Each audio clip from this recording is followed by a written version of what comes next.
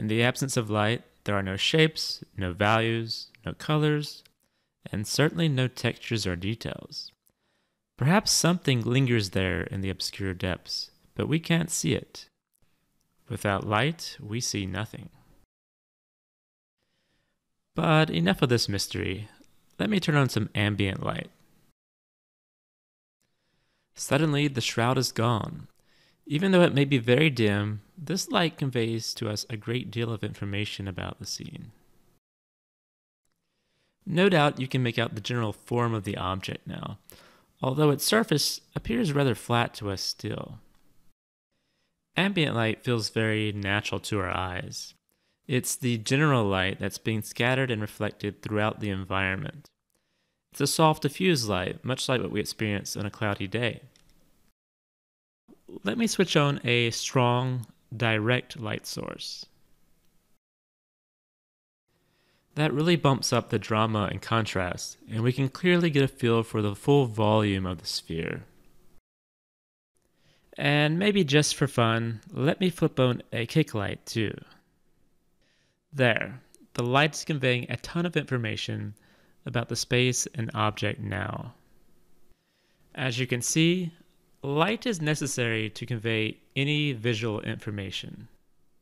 Every value, shape, color, and texture is shown to us through light reflecting off objects and entering our eyes.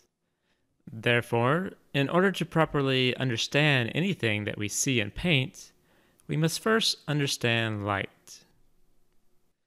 Throughout this course, I will constantly be referring to the various components of light and shadow.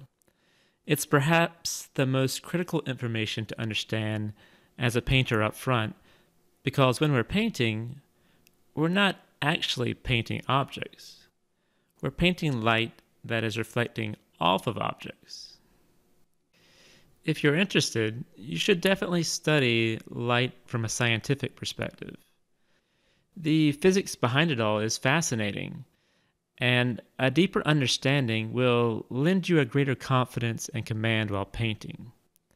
However, for now, it's enough to simply focus on the observable features of light that will be present in practically every rendering we create. As I mentioned earlier, the sphere is a wonderful starting point because with it we can clearly examine the anatomy of light and shadow. So let's use it as a model for the moment. We'll focus on the following essential components that you'll need to become very familiar with. First up is the form shadow. This is the shadowed side of an object. The direct light is blocked from reaching these faces, which are turned away from the light source. All solid objects will cast a shadow. These are projected onto other surfaces and tend to have sharp edges near the base of the object they're cast from. Cast shadows are a lot of fun to work with because they allow you to convey a great deal of information rather easily. Among other things, cast shadows clearly indicate the direction of the light source and help us understand the relative position of objects within a scene. Halftone describes the full range of tonal values observed within the lit region of an object.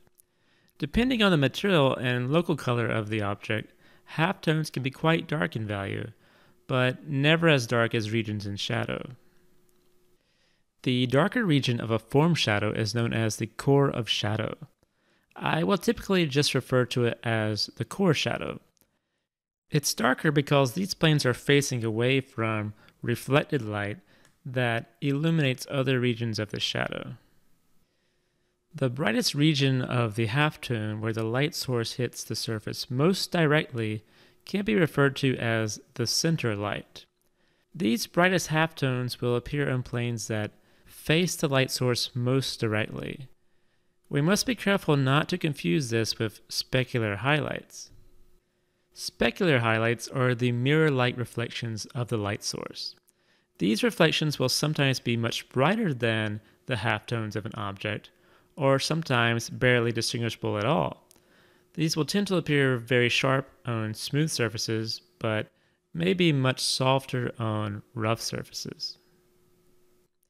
Occlusion shadows, also known as ambient occlusion, appear anywhere light has trouble reaching, such as in tight corners or between crevices where forms come into contact. Of all the features of shadow, these are the most commonly overlooked by artists. While their effects may appear subtle, they go a long way towards making a scene feel more naturally lit. Reflected light provides the illumination that we see within shadows.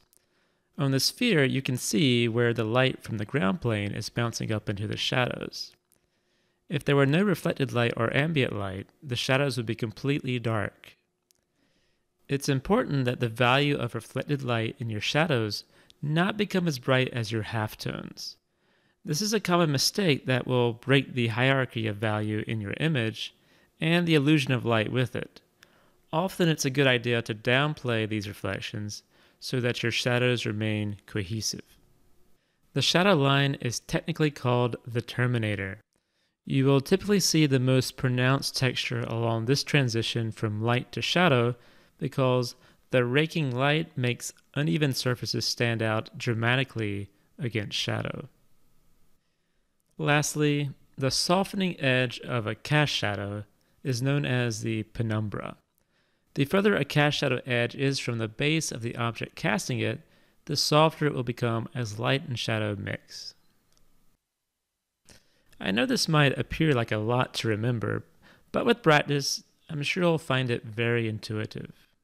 Not all these elements are necessary to create great work, because not every image demands to be fully rendered. The way you choose to include or ignore some of these features will largely determine your personal style. However, when you really want to push the illusion of luminosity within your paintings, these are the tools at your disposal. It's a great exercise to practice identifying these features of light and shadow in various environments. While the world is certainly full of complexity that can often make these components more challenging to discern, light, thankfully, is quite predictable. This is great because it means that once we become intimately familiar with the character of light in a wide range of scenarios, we will be able to apply that knowledge to our creative work. If we want to, we'll be able to invent entire scenes from our imagination and illuminate it with convincing light and shadow.